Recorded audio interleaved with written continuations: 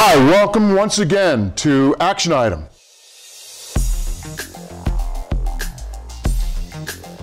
I'm Peter Burris, and this is Wikibon's weekly research meeting where we bring together some of the best minds in Silicon Valley to talk about some of the trends that are most important. We're broadcasting from here in the CUBE studios in beautiful Palo Alto, California. In the studio, I'm being joined by George Gilbert and David Floyer, and on the phone we have Neil Raden, Jim Kobielus, Dave Vellante. Team, thanks very much for being part of this conversation today. What we're going to do today is we're going to bring forward some of Wikibon's predictions for 2018. In a previous show, we discussed what we learned in 2017. So some of the trends or some of the expectations that didn't play out as expected. This year, we're going to dig a little bit deep into what we think is going to happen in 2018. And it all starts with the proposition that even as we go through significant industry change, we're not necessarily going to see the economics of the industry change as fast, which leads to prediction number one. David Floyer, what is it? So my prediction is that volume is going to take a key role in the evolution of disruptive technologies. So for example, in AI and IoT and in true private cloud, volume is going to be the key determination of when it starts to take off, when it starts to hockey stick. So this has been something that's been featured in the industry for a while, Dave, but give us an example. What's the relationship between volume and AI? So if we take the relationship between AI and volume, AI is going sideways, and I would predict that it's going to go sideways in 2018 because every implementation is a snowflake. Until there are solutions out there which can be delivered in volume by vendors, then that'll be the point at which things will take off. So an example, for example, automated cars. They are AI. When they start to come out in volume, there'll be volume manufacturers, volume of the sensors, volume of the processors, the ARM processors, volume of everything there will drive down cost and make those implementations. And it's still software, so we're still worried about support and service on a very, very broad scale. Yeah. Now that leads to our second quick prediction. Dave Vellante, build on this notion of volume. What's going to be the impact on a lot of the innovative, smaller companies in 2018? So, Peter, my prediction is you got to go scale or go home, aka go out of business.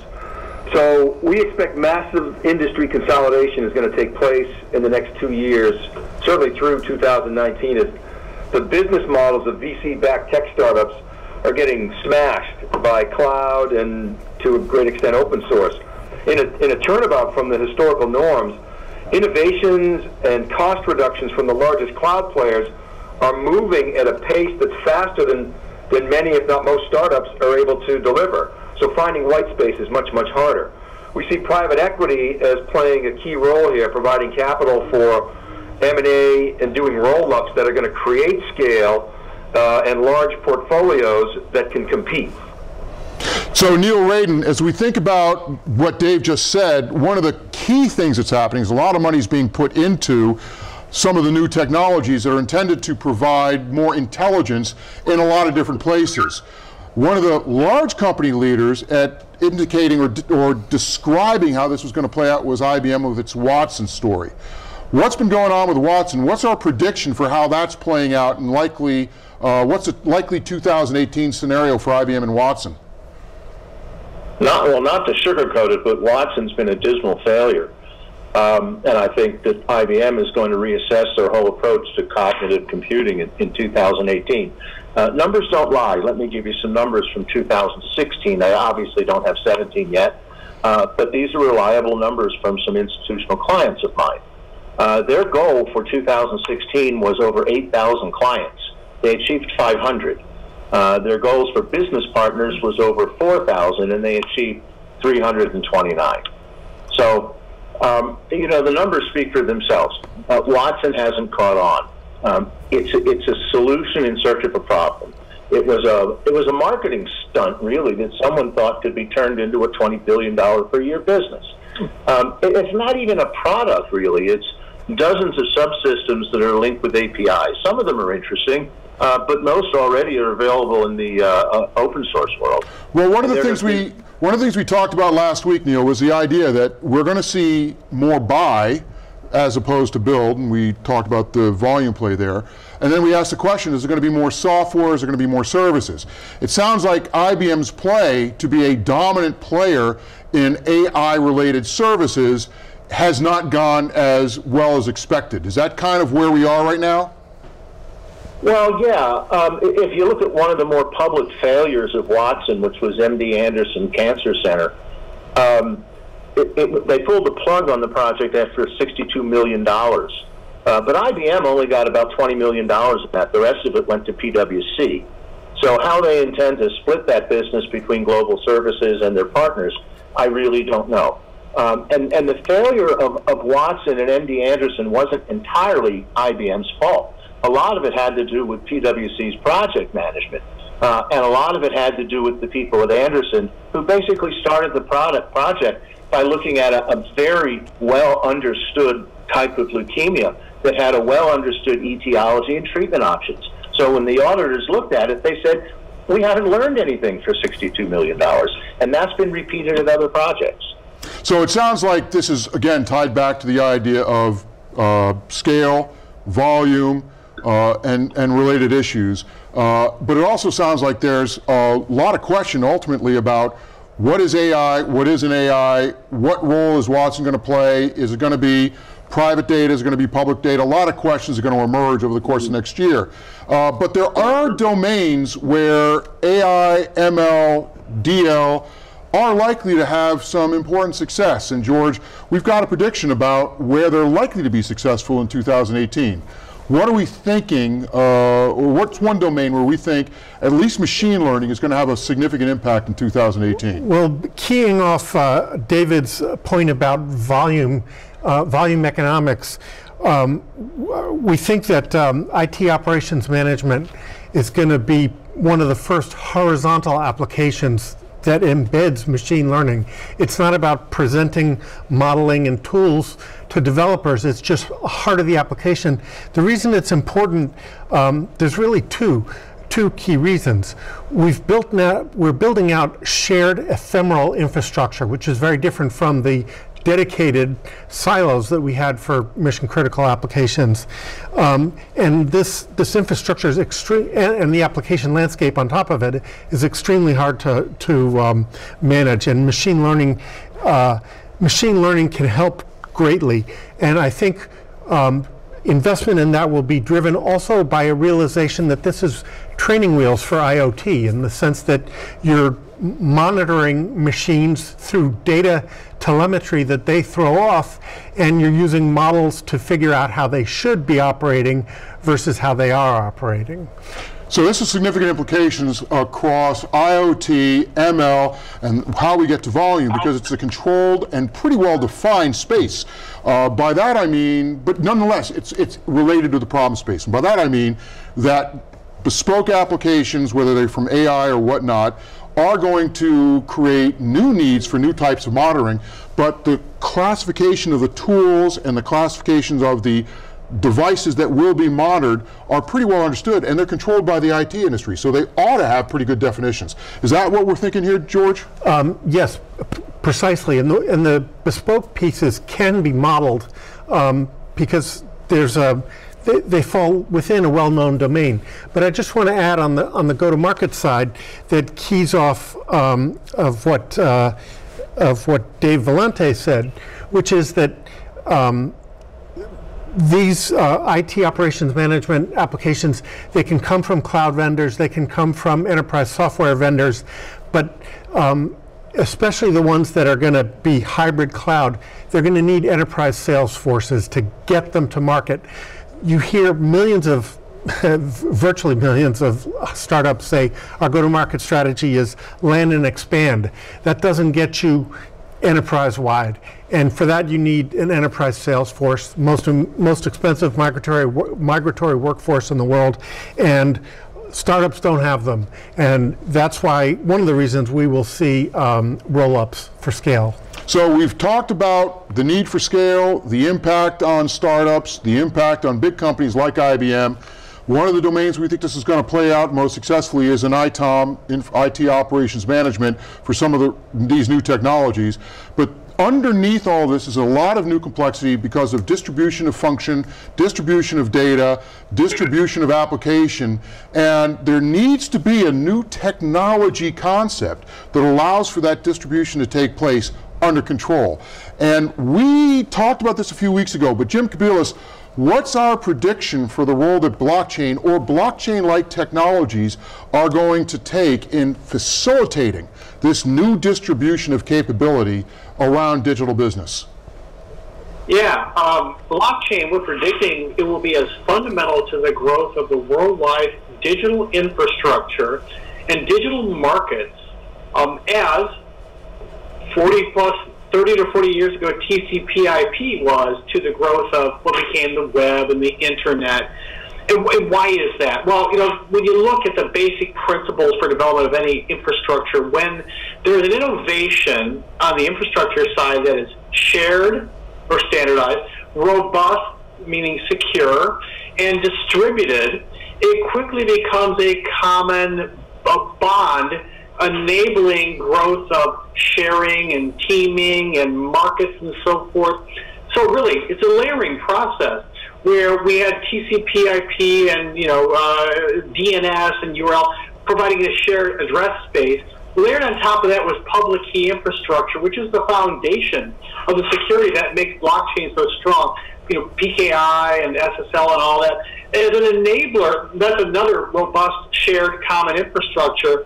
And then on top of that, what we see now is a distributed, robust, shared record of transactions. That's blockchain.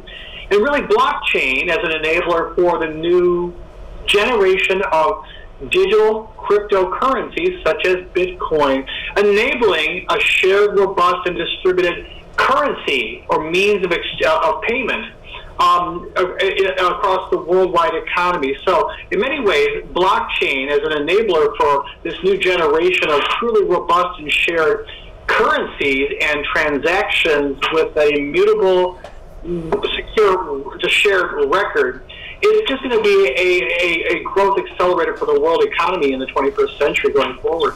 So in many respects, technology takes off when network formation occurs. TCP/IP was a foundation for network formation for distributed computing. What we're basically saying is that blockchain becomes a crucial feature of how application networks get constructed over the course of the next 10 years. Have I got that right, David Floyer? Absolutely. That's the key. Is the guy who sold the first telephone was a genius. The second was easier, and it gets easier and easier as that network grows. And blockchain is a key contributor to the development of those networks, and a one-to-one relationship, many one-to-one relationships that can occur from that, away from centralization and to a much more distributed environment. So I think we got time for one more prediction really quickly, and I'll bring it up, and then I want to open it up for conversation because this is an interesting one. We come back to this notion of global network formation, blockchain being what we think, or blockchain-like technologies being a crucial element of that. But let's talk about how the relationship between technology, the cloud, and global economies are likely to evolve. For the most part, when people think about the cloud today, we think of US-based companies. Amazon, Microsoft, Google, Facebook, IBM, also in there. But there's some other companies that are going to have a say on how the cloud industry evolves over the course of the next 5 years. Alibaba, Tencent, Baidu. So our prediction is that in 2018, we're going to see a lot more conversation about the role that China plays in establishing some of the new rules for how cloud, application networks, and security plays on a global basis, and that's going to facilitate the emergence of Alibaba, Tencent, and Baidu also on the global stage as cloud computing companies. What are your guys' thoughts? Dave Vellante, let me start with you. Well, I think we're going to see the emergence of we've seen the emergence of the China cloud, and we're going to see that seep through other parts of Asia Pacific. As we discussed earlier as a team in our private meeting, Europe is going to be a very interesting pivot point, because if China can control at least portions of Europe and use that as a lure for China, that's going to give them a leg up on global cloud. So that leads ultimately to a series of questions about what will be the relationship between formation of cloud industries, the evolution of the cloud industries, and geopolitical concerns. And I think what we need to do, guys, is dedicate an entire research meeting to that question, because it's going to be one of the most important dictators of how the industry evolves over the next few years, and ultimately how businesses and enterprises need to start establishing crucial partnerships with their key and strategic suppliers.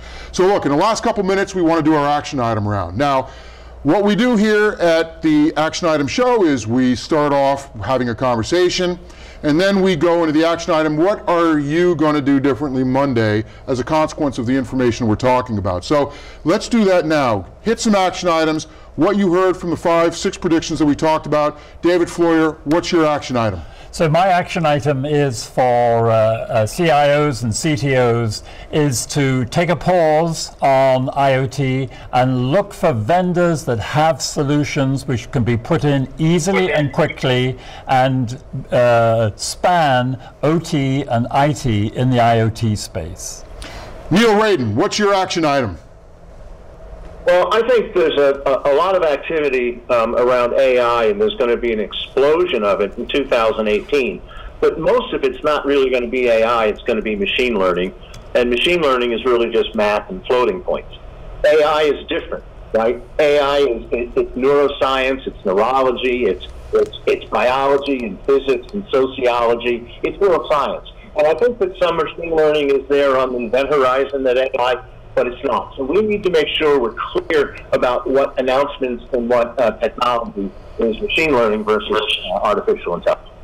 Jim Kobielus, what's your action item? I think my action item is to revisit IBM's prospects in the AI market and deep learning going forward. And revisit on a positive note, actually, because IBM has actually turned around their cognitive strategy in the last year, really focus on the Power AI platform, which is really framework agnostic and so forth.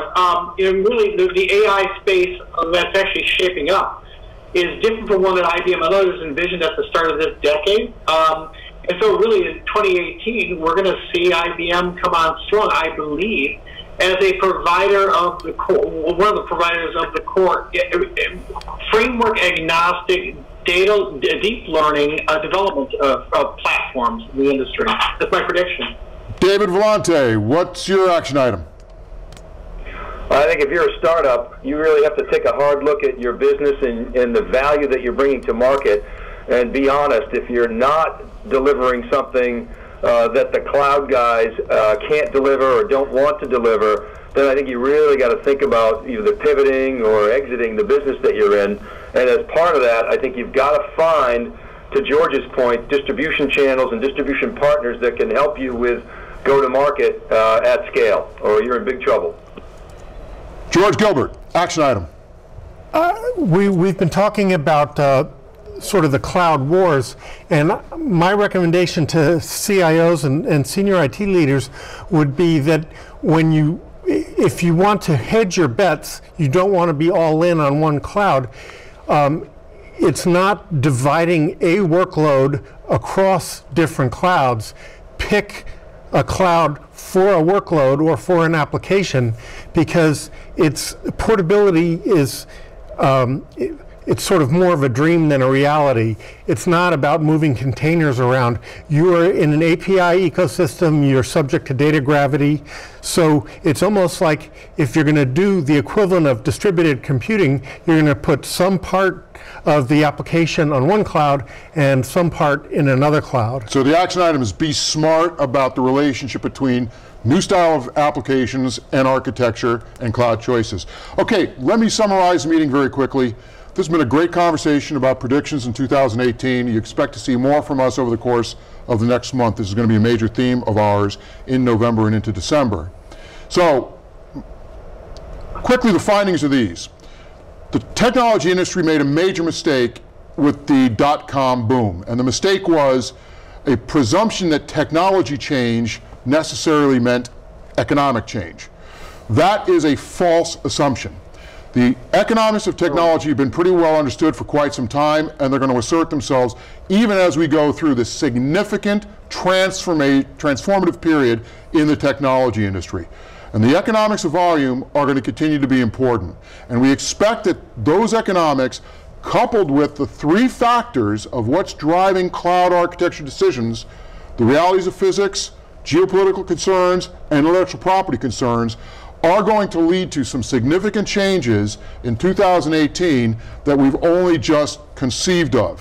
One, we expect that we're going to see an emergence of true private cloud that will continue to be crucial to how businesses think about their information technology overall infrastructure and plant, and that's going to have an impact ultimately on where AI gets developed, more from software vendors based on volume. Two, we expect to see a significant impact on ultimately what happens in the VC-funded world as startups which have historically just presumed that there was no need for go-to-market, that everything was going to be try and buy, and then we'd scale from there, start to hit the business realities of the consistency of the economics of volume. Three, IBM we think is repositioning, and somewhat paradoxically is likely to become more successful as a consequence, as a provider of the technologies that make possible some of these new comprehensive, complex AI and related oriented technologies, and not just as a service provider. Very importantly, ITOM is going to become increasingly important, and we'll see AI, machine learning be an essential feature of that. In fact, one of the places where we learn how to do it right. And the final one is, a lot's going on with blockchain, but we expect greater distribution of applications, greater distribution of data, and the security technologies and the technologies for bringing that together and supporting the network formation of data and applications must be in place, and that's going to be a major area of technology innovation in 2018. All right, so this closes out our action item for this week. Once again, I'm Peter Burris. I'd like to, as always, thank the Wikibon team for participating with me today. And we look forward to once again visiting with you from the CUBE studios here in Palo Alto, California on the next action item. Thank you very much.